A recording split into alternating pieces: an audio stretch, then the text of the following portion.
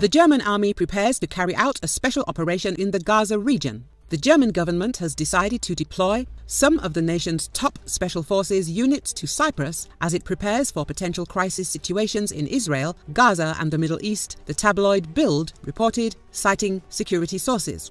The German Army's Special Forces Command has been deployed to the island nation in the eastern Mediterranean, Bild said, adding that the Navy's Special Forces Unit, also known as Combat Swimmers, was deployed to the area as well.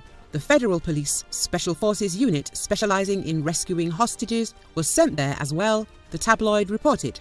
Berlin is preparing for all scenarios amid a continued escalation between Israel and the Gaza-based Palestinian Hamas militant group. According to the publication, there is a double-digit number of German citizens among the captives. The special forces could potentially be used to rescue them, the tabloid said, adding that the units could also be deployed to evacuate German citizens working in Gaza or even to help Germans get out of Lebanon if the conflict between Israel and Hamas spreads into its territory.